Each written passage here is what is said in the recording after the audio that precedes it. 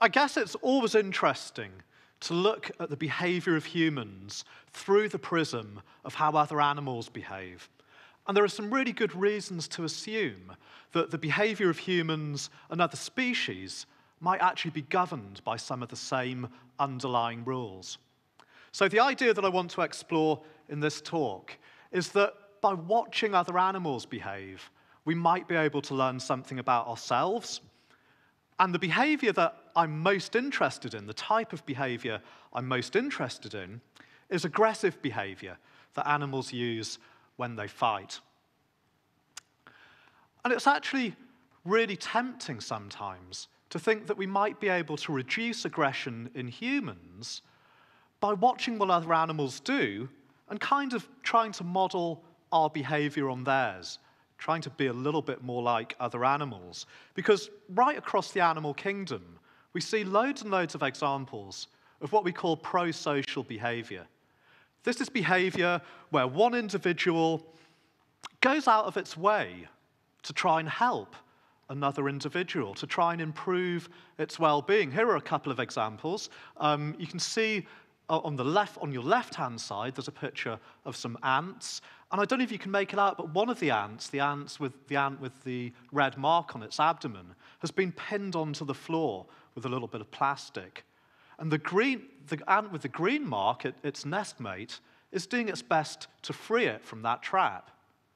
And here are a couple of capuchin monkeys, and they seem to be quite peacefully and calmly sharing some food with each other. And some people have suggested that this type of pro-social behavior might be underpinned by a sense of empathy that some animals have for one another. It's even been suggested that some animals might have a sense of morality. But morality and empathy, if they do exist in other animals, certainly aren't enough to prevent aggression. And the problem is that all animals rely on resources. And in nature, very often, there aren't enough resources to go around.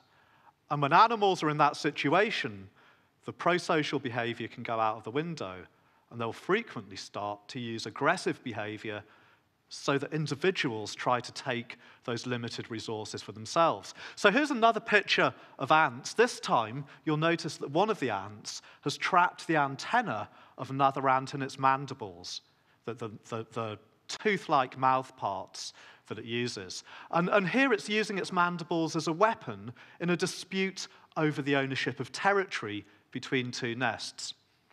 And even those cute little capuchins can become aggressive when times are hard. When there isn't enough food to go around, they'll use aggression to try and secure that food for themselves. So I don't think we can really solve the problem of aggression in people by trying to model ourselves and other animals. But can we at least learn something about the nature of aggression by watching other animals fight? And I've spent around 20 years, over 20 years, watching animals fight each other, mainly these two species, the common European hermit crab and the beadlet sea anemone. These are actually animals that are very common around our rocky shores in the UK, so you can see these creatures for yourself anytime you go down to the beach and have a bit of a rummage around in some rock pools. Fighting isn't necessarily what you think it might be in every instance. So what I want to do is show you a couple of movies to kind of illustrate the range of different things that we can describe as aggressive behavior. So let's have a look at hermit crabs first. Okay, so hermit crabs live in empty snail shells, and they need one that's big enough to hide in when they're threatened. One of these crabs is in a shell that's too small, and it wants that bigger shell, which the other crab has. So it's ran in and grabbed it, and it's going to use some aggressive behavior, which you'll see and hear in a moment, to try and take that big shell off the other crab. Don't worry about the blue flashes. We don't strap lasers to the crabs. That's just the autofocus on our camera. This is called shell wrapping. So the crab in the shell that's too small is kind of bashing its shell repeatedly against the shell of the defending crab. and it does it in a series of bouts which are separated by pauses. And if it does it hard enough and fast enough and leaves short enough pauses between the bouts, it should be able to convince the crab in the bigger shell to give up. It's just been evicted from that shell, and the crab that won the fight, the attacker, has now taken over that shell, leaving the original crab in the big shell just the crummy little shell to have. So there was a decision to give up there. The crab in the big shell decided to stop fighting and allow itself to be evicted. It reached this decision without any injuries, okay? So there were no injuries involved in this fight. But of course, some fights do involve injuries. And what you're going to see now is a fight in sea anemones. You can see the feeding tentacles in the larger anemone, but look at those blue tentacles. These are special tentacles that they only use to fight other anemones with. When they swipe each other with the tentacles, they're actually injecting toxins into the skin of the other anemone. If you hope to see this on the shore, you'll have to be very patient because it happens very slowly. This film's sped up 64 times to make it look more dynamic. But what you could see clearly, as well as the anemones trying to injure each other, is again, one of these anemones made a decision that the small guy ran away, relinquishing that space on the rock that they were fighting over. So this is a very important feature of what we want to understand about animal aggression. It's obvious why animals would start fighting, so that they can claim ownership of a limited resource that they need. But how do animals decide to stop fighting? When do they know how to give up? And there are really two ways that you could decide to give up in a fight. Let's assume that being in a fight is costly. Okay, now those costs could come from a variety of sources. In the hermit crabs, the costs could come from continuously smashing your shell against the other crab's shell. Perhaps receiving those wraps is detrimental as well, and you've got to use energy to resist kind of being shaken out of your shell. So the costs come from the energy that you're putting into the fight. In the sea anemones, the costs come from the injuries that you receive, from the toxins that have been injected into your skin. So if fighting is costly, it makes sense that the longer the fight goes on, the greater cost you pay. This is what this blue line means.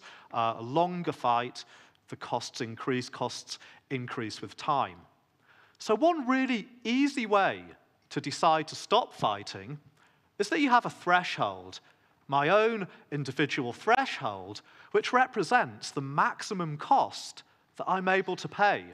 Once I've hit this threshold, you can kind of think of it as becoming exhausted.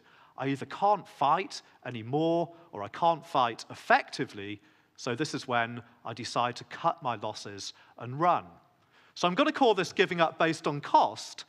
It's a really simple way to decide to stop fighting, but it's actually not a very smart way. It's a bit dumb. Because what if your rival, what if your opponent's threshold is higher than yours? In this case, even if you fight all the way up to your own threshold, you're never going to win the fight because your opponent will be able to hang on for a little bit longer. So a smarter way to decide to give up fighting is to try and sort of suss out where your opponent's threshold is. We can think of that as sussing out how strong or good at fighting your opponent is. And as soon as you know you're the weaker individual, give up then, because you won't be able to win the fight anyway. If you give up sooner, you can avoid paying all that cost that you would have paid by hitting your own threshold.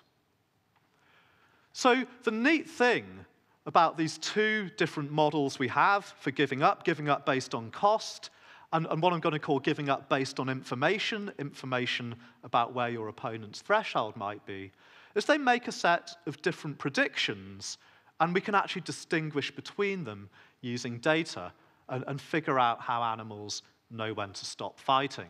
So let's have a look at giving up based on cost first. So these predictions are to do with how long the fight lasts for, the duration of the fight, and how that relates to the strength of the loser and the strength of the winner.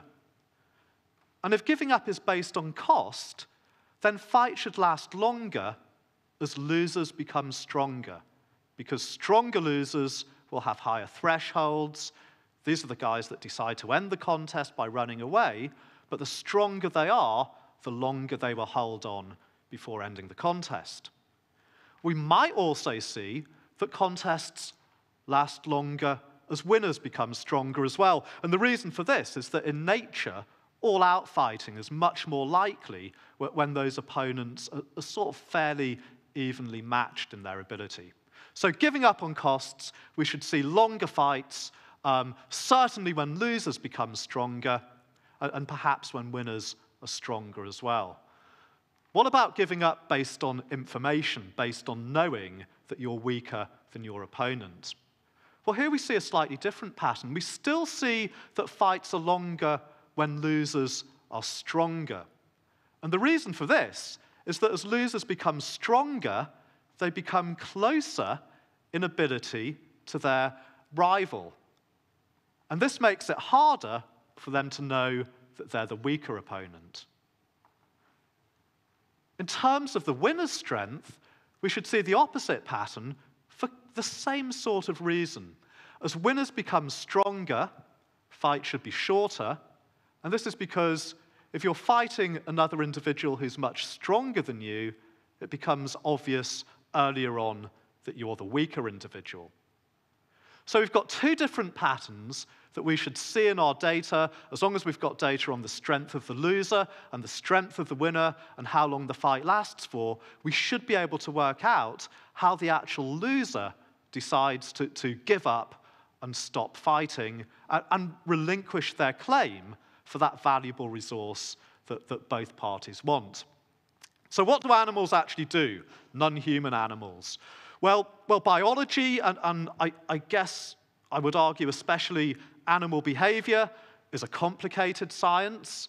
No matter how carefully you design your experiments, there are probably all sorts of things going on within your experiment that you don't really know about. So it's sometimes difficult to get very clear-cut patterns that perfectly match our model, like either of these two models. But what we see in the main, when we look across the animal kingdom at all the examples of fighting hermit crabs and sea anemones, but lots of other species as well, that many people have worked on, is that in the main, we see a pattern that matches the top set of predictions rather than the bottom one. In other words, animals tend to give up in a fight in the dumb way by fighting until they become completely exhausted. Now, most of the time when we test these predictions, we do it in fights that involve one individual against another individual, just two animals engaging in a fight together. But of course, fighting sometimes takes place not just between two individuals, but between groups of individuals. Going back to those ants, so here they are using, again, their mandibles as weapons to try and damage each other. These battles actually take place between rival colonies, and they can involve thousands of individuals fighting over contested territory that both colonies want. And of course, another species that engages in battles or fights between groups are humans, us. And if these fights between groups become big enough, we call them wars.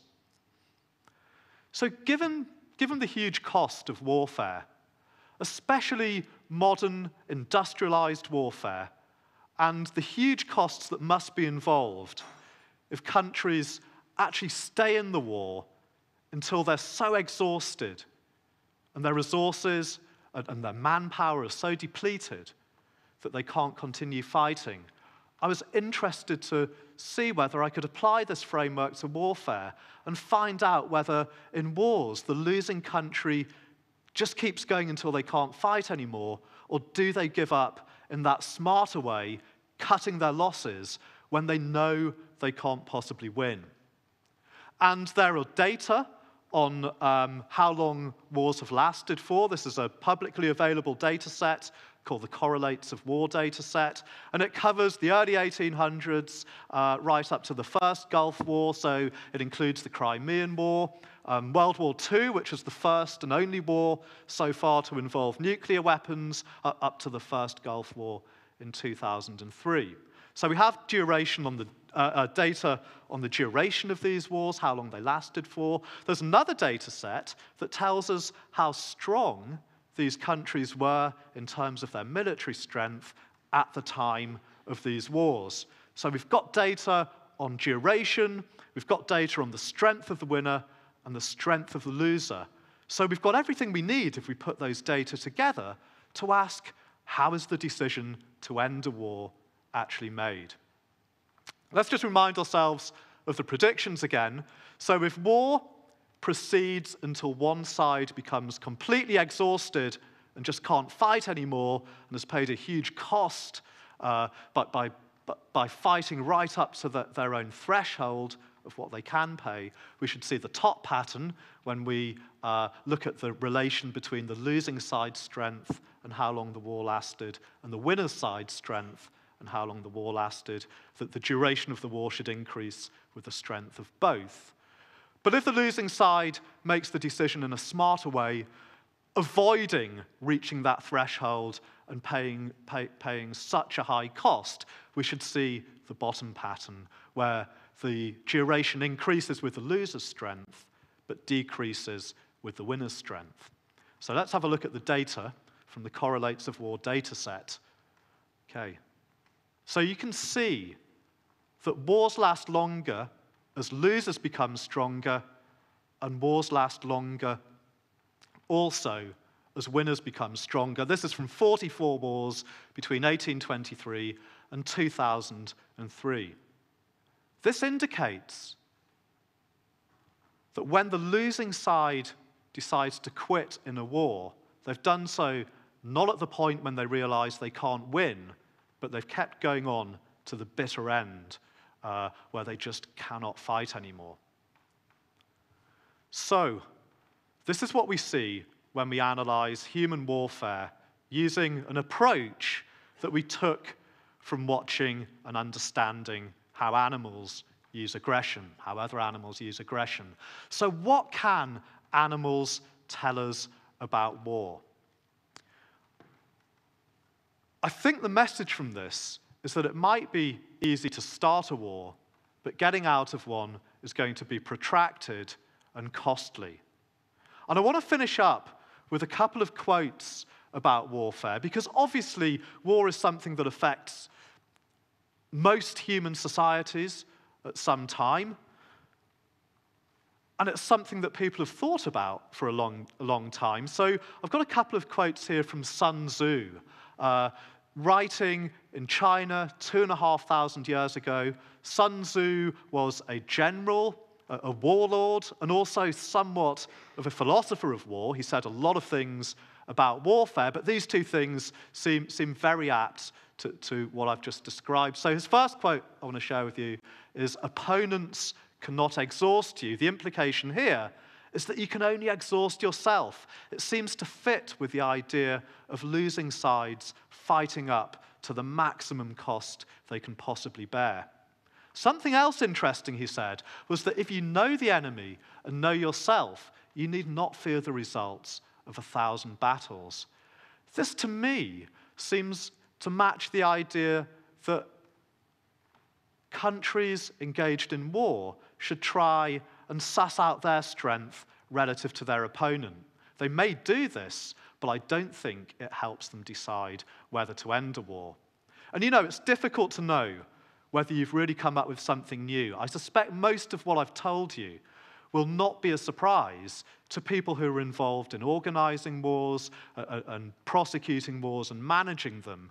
But I think it's something that, if more people appreciated it, perhaps those wars would be less likely to start in the first place, and people would be less willing to get sucked into them. Thank you.